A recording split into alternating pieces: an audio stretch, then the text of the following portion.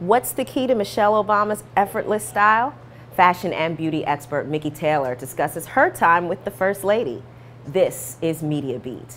Look, things change. Anyone with a camera and a computer now, is a good so we idea. should pay attention What's to the where user they are. value? We evolve.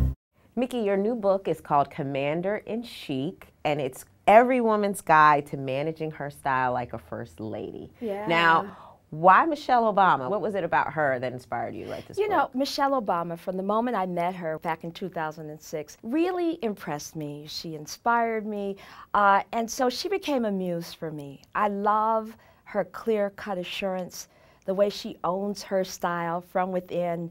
You know, after working with her a few times, I said, here's a philosophy that every woman can use. You know, at the end of the day, what is a commander-in-chief but someone who owns her life and masters her style, if you will, with distinction?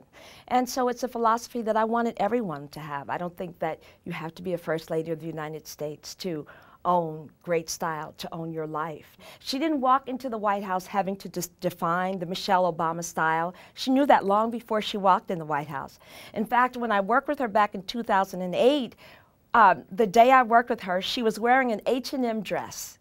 I remember that to this day because I asked her about the dress. I thought it was darling. She said H&M. And you know, at H&M, it's all of under 20 bucks or whatever. We had a great laugh, but comfortable in her skin, just as comfortable in an H&M dress as she is in a Michael Kors, a Jason Wu, with Tracy Reese, or what have you.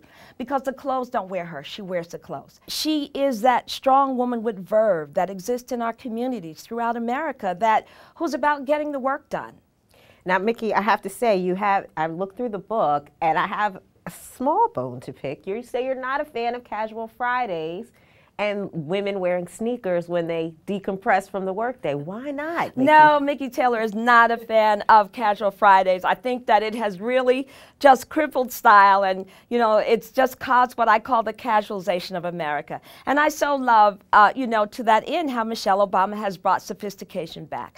I think that we're a little too relaxed. I think a relaxed nation creates other kinds of flexibilities that shouldn't exist. You know, let's treat each other with the respect and the honor that we are due. And so the subliminal things play into that. If we're coming to work in sneakers, if we're coming to work in ripped jeans and plaid shirts, and who are we representing? And that should begin with us. What are we saying about ourselves, let alone what are we saying about the company? What are we saying about the work? Is the work any less serious on Friday?